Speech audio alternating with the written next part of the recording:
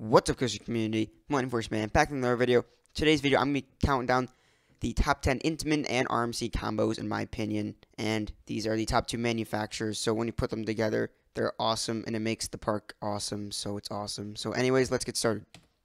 Number 10 is Six Flags Great America, and they are last. There's actually 10 exact Intamin RMC combos, and I chose Vertical Velocity for the Intamin because I didn't choose American Eagle, that's why. And, you know, it's an Intamin Impulse, so it's pretty decent. And then you have Goliath, which is a pretty bad RMC, but all RMCs are good. So it's still good, and it's wooden too, because, you know, they were going to RMC American Eagle, but then they didn't, because RMC wanted to make a clone, because, you know, Six Flags loves their clones. So, yeah, so obviously this one's in last, because both of them are really not that good coasters for the manufacturer.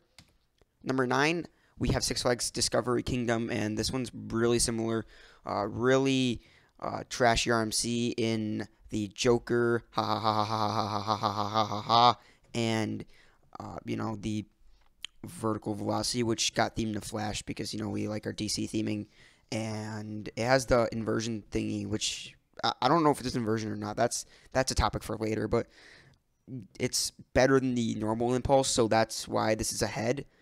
I don't know if Joker's better than Goliath, but the Impulse is definitely better than the other Impulse. So that's why Six Flags Discovery Kingdom is number 9. Number 8 is Six Flags Magic Mountain. This park's awesome, but the Intamin isn't really. It's kind of stupid, even though it's a strata, and it's really just a giant spike. It's Superman Escape from Krypton. Has 2 credits, though. I don't care what people say. Magic Mountain is 20 credits because it's 2 credits. And Twisted Colossus is not 2 credits, but it's awesome RMC. Great ejector, and it's long because there's both sides, which aren't the same side. I really don't like the people who argue which side is better. It's really one long track. Come on, guys. But, you know, it's a great RMC, definitely above average RMC, and a trashy Intamin, so that's why it's number 8. Number 7 is Busch Gardens Tampa, and Iron Gwazi is one of the best RMCs, but Cheetah Hunt is one of the not-so-good Intamins. It's kind of more like a B&M. It's one of the Blitz coasters, but Iron Gwazi looks awesome, even though it hasn't operated yet, but the testing looks awesome and everything, and it's definitely quality over quantity, and the Cheetah Hunt is definitely quantity over quality. So, you know, you have a great, awesome, legendary RMC like all RMCs are, but this one's more, and okay Intamin, so that's why it's number 7. Number 6 is Wallaby Holland, and it's got Goliath because we like to use overused names, right? And Untamed. And the reason this edges out Busch Gardens Tampa is because they're both like they're both a bit above average for their manufacturer. I'd say Goliath, but Untamed is just a bit above average. I don't think it's super elite. Like, people are kind of raving over this thing for no reason. But yeah, that's why it is definitely over them. They're both kind of shorter for their type, but they're still got really good layouts. Especially, I'd say they both really shine in the layout department. If they execute them good is questionable, but their layout themselves definitely got some power to them.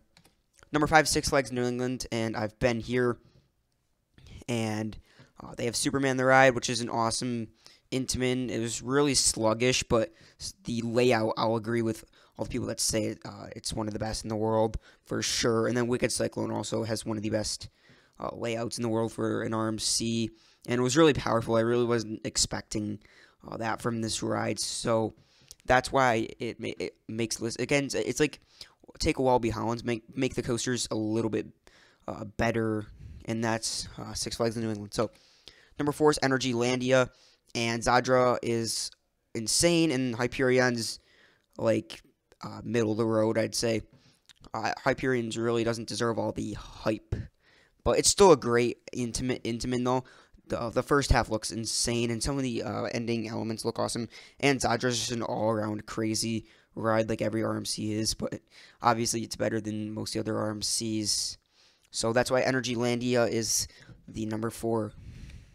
Number 3 is Six Flags Great Adventure, and this was formed recently after Jersey Devil, after it's going to open. So obviously when I went here, That wasn't open, but you have Jersey Devil and El Toro. You also have two other Intamins, Kingda Ka and Skull Mountain, but obviously no one cares about those. So, yeah, but one of the greatest airtime machines, and then another one of the greatest airtime machines with some pacing, and boom, you have a great combo. I just think that the other two ahead of it just have better, slightly. Well, one of them definitely has a better RMC, and they have just better Intamins in general, so that's why they're going to be ahead of it. So, number 2 is King's Dominion going here this year, and I'm super psyched for I-305 because you can see right there those snappy turns and the first turn. This coaster just tries to kill you, and that's awesome. That's what coasters need to do. And same with Twisted Timbers with those 3 sustained ejector hills. I love my candy apples, and Twisted Timbers, definitely that.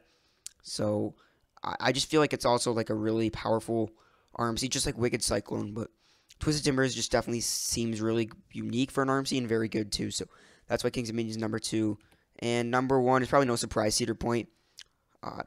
Obviously Steel Vengeance because it's the only RMC at the park.